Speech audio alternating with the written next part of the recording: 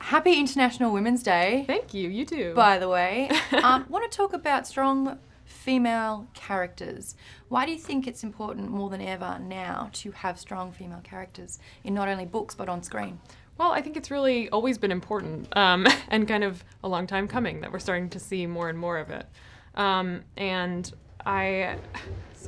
I've just been thinking a lot lately about how strange it is that we consider, you know, the female market to be like a narrow category. Yeah. Considering there are so many women who want to go to movies and want to see stories that are, you know, kind of about them. So I think it's important for people to see themselves represented in media, whether it's especially people who are underrepresented, like people of color and women and people from all different kinds of backgrounds and experiences. So the more we can see people represented on screen, the more people can feel like they're valued in the world. Now, I know that it seems like such an obvious thing to a lot of people, but why do you think there's still a negative backlash associated with any sort of feminist discussions?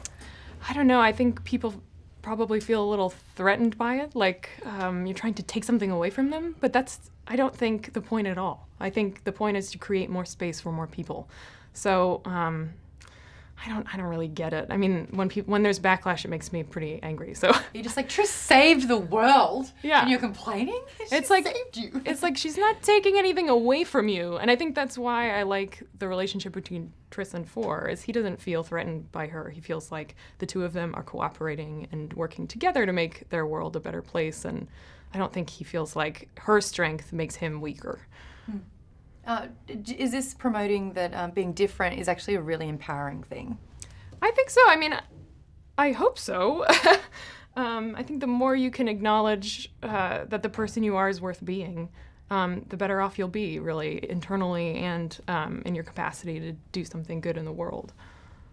Now, the next installment is part 1 and part 2. Right. You're kind of excited that the ride's just going on a little bit further now? It's kind of nice, yeah, because this series was such a huge part of my life for a long time, and I get to kind of, even now that I'm done writing it, I get to ease out of it slowly. So I don't have to say goodbye to these characters and this world just yet, you know. I get a little more time. Already on to the next book. Can you tell us anything about that? Yeah, well, a little. It's in the pretty early stages, but I'm writing a duology, so 2 books in a series, and it's kind of in the vein of Star Wars, so set in space. Yeah, and it's about a young man who unites with someone who is supposed to be his enemy in order to get revenge. So that's a little vague, but it should be really fun. I'm having fun working on it. I was going to talk about what is the next theme, because it kind of seems that there's a lot of trends going on with novels at the moment. Do you think space is back? Well, I hope so, because I love space, especially ladies in space. That'll be really fun. I actually wanted to geek out with you because I know that you're a big fan of Star Wars and Harry Potter. Harry Potter! Right! Yes, I'm a Hufflepuff to the core. I'm a Gryffindor. Oh man, well I think we can still be friends. I got like totally, I'm like the prefect of Gryffindor, I'm saying Gryffindor. But who's gonna be laughing when I win the Triwizard Cup? What? Yeah, there you are. It's happening. Obviously the young adult audience has this same grasp with the divergent world. What is something that you've learnt from this core audience, whether it's via social media? Like what have they held on to, or what have, like, because they're in the next generation. Right. What's like a word or something that they're putting out there that you're like, I didn't know about that. I'm learning something from them. Oh gosh, well I really think that, I don't know if I can like think of a specific word or concept or anything like that, but ship. Yeah, well, I kind of grew up understanding what that was because I was involved in like geekery, you know.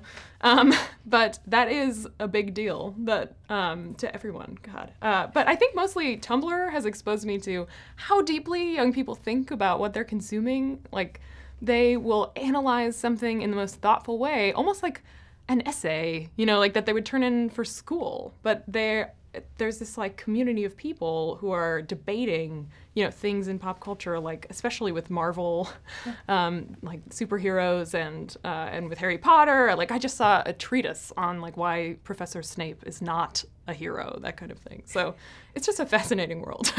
Hey everyone, if you liked this video, click that thumbs up button and make sure to subscribe to our AMC Movie News YouTube channel. It's free and helps you stay up to date with all the latest movie news, as well as our daily AMC movie talk show. Also, make sure that you follow us on Facebook and Twitter to stay up to date with all of our special promotions, contests, and prize giveaways.